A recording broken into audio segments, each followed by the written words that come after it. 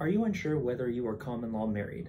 My name is Carl Burkhead. I'm an attorney in Tulsa, Oklahoma, and I would like to go over the elements of common law marriage and how to prove or disprove one. The elements of common law marriage are pretty simple. The big test is to prove whether or not there was a meeting of the minds that both sides were married. So for example, let's say John Doe and Jane Smith are living together. They file taxes together. They maybe have a couple kids together, even though kids aren't really necessary for it.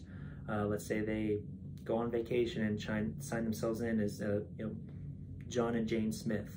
Things like that where they hold themselves out to the public at large as having been married.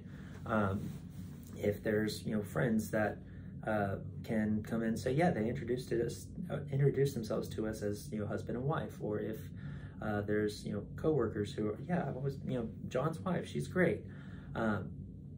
The flip of that is, if there was never a meeting of the minds, then there was no common law marriage, even if one side believes or wants there to be one. I had a case not too long ago where the other side had filed for divorce claiming common law marriage, and my client claimed that they were never married.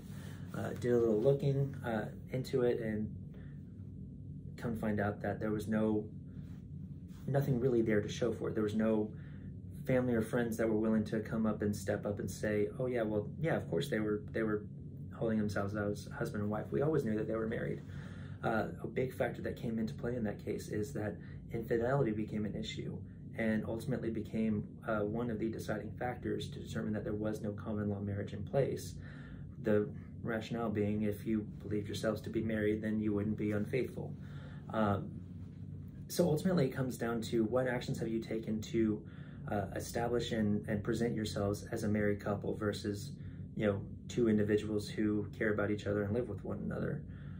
It can get a little dicey, it can get a little messy, but it's absolutely worth looking into if you're in a situation where you believe that you are or could be in a common law marriage.